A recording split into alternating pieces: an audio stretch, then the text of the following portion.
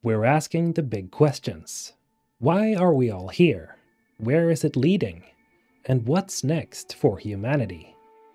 These were the questions that our Lord and Savior, Todd Howard, left us with at the end of episode 2 of Into the Starfield. But the biggest question of all really has to be, what the hell is Starfield? Well, today I'm going to break down everything that we currently know about Bethesda's next upcoming game. And for any of you who are new here, how's it going? MrHulthen here. And with that out of the way, let's dive right in. So Starfield is the next game from Bethesda Game Studios, which is the studio most famously known for franchises like the Fallout series, and especially the Elder Scrolls.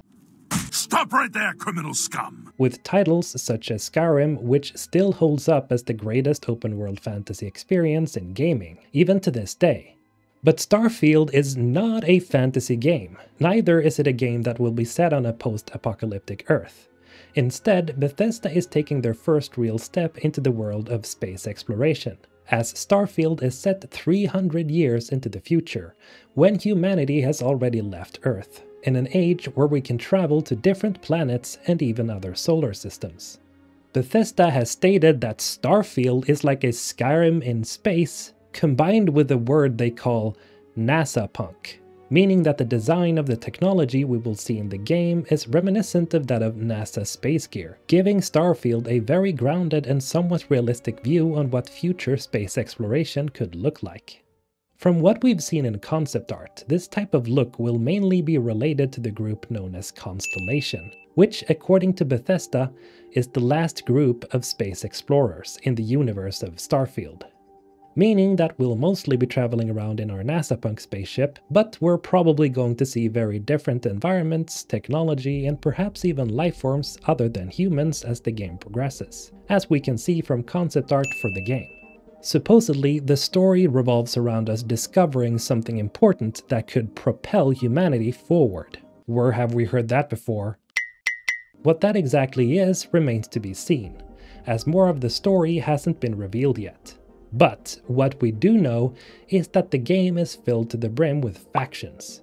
There is the United Colonies, which is the largest and most powerful faction in Starfield, reminiscent of the UN or United Nations of today, meaning that they're the main governance for humanity, or so it seems. There is the Freestar Collective, who were in conflict with the United Colonies in what was called the Colony Wars, until they later on brokered a fragile peace.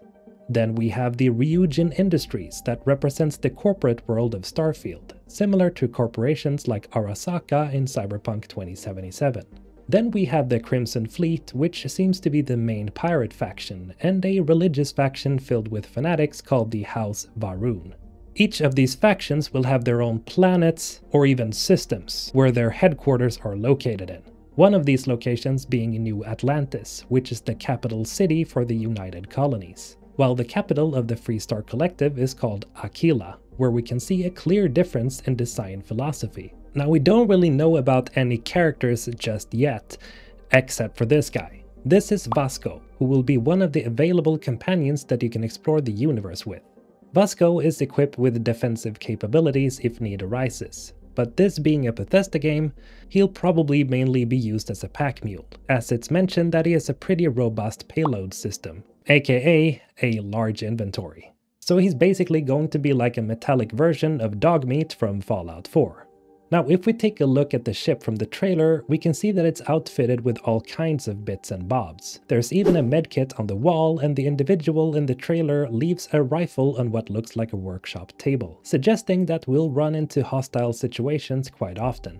Now, this being an RPG, the individual in question is most definitely just one variation of how our character can look, since the game will also feature a robust character creation system, just like we've seen in every other Bethesda title. Oh, and speaking of it being an RPG, Bethesda has stated that they want to go back to the roots of old school RPGs, at least when it comes to growing stronger, with a lot of stat building and the like, making this seem like a hardcore RPG fan's wet dream. The ship's cockpit also gets briefly shown, and it looks like it could be outfitted with a weapon system, which could suggest that we'll be seeing ship-to-ship combat. This isn't confirmed, however, so have that in mind. Now, while it admittedly is a bit of a bummer that we haven't seen any real details on the main characters yet, it's pretty safe to say that there is going to be an absolutely massive cast. Well, how so? Well, it's been revealed that Starfield has over 150,000 recorded lines of dialogue. Compare that to, say, Skyrim, which had about 60,000 spoken lines, or heck,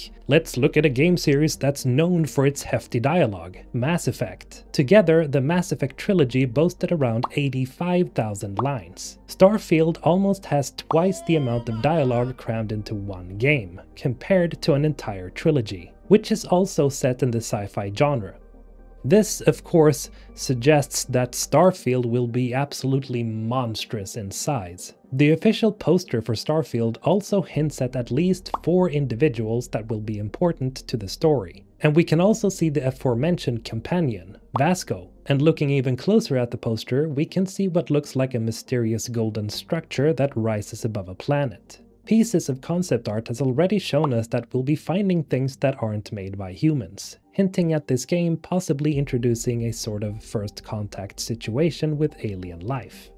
Also, the main trailer for Starfield is narrated by a mysterious female voice, wherein she mentions the scope of the universe. They say, the wonder is, not that the field of stars is so vast, but that we have measured it. Now, if we take her dialogue literally, this seems to suggest that the game world will be much bigger than we could ever expect. But if we're gonna be realistic here, it's probably just for world building reasons and setting the tone for the game. Speaking of the size of the game, we haven't gotten an official look at the map yet, but there has been speculation that a background image which gets frequently used in promotional material could be an actual tease for the map itself. The dots visible here could then be possible explorable planets or locations. But I'd take this with a tiny pinch of salt, because making that many explorable worlds by hand just seems too good to be true. In other words, I would temper my expectations and expect a handful of worlds and not the hundreds of worlds that this picture would imply. Still, Starfield has been in active development since the release of Fallout 4, which launched in 2015, putting its release date only 1 day from exactly 7 years since they started actively working on it. So considering that it's been in active development for such a long time, we could at least expect Starfield to be the biggest game Bethesda has ever made, and possibly the biggest non-procedural game overall since the last few years. Now, since the scope of the game seems so huge, that will undoubtedly also introduce problems that we've come to expect from AAA games nowadays. So a mountain of bugs are almost guaranteed to come with the game. 16 times the detail. And I'm not saying that to be mean, it's just how Bethesda usually does it. Starfield will also be the first game to use the new Creation Engine 2.0. which keeps its namesake of the old creation engine that Bethesda used for Skyrim, Fallout 4 and Fallout 76. This could in essence mean even more bugs, but as it seems like the 2.0 version is almost an entirely different engine altogether, this could also mean that the game will have less bugs than Bethesda games usually has. Starfield will release on the Xbox Series X and PC on the 11th of November 2022. Unless Bethesda decides to delay it, which I doubt that they will at this point. Alright, so, are you hyped? Are you worried? Let me know in the comments below. And as always, have a great day guys. MrHulthen, signing out.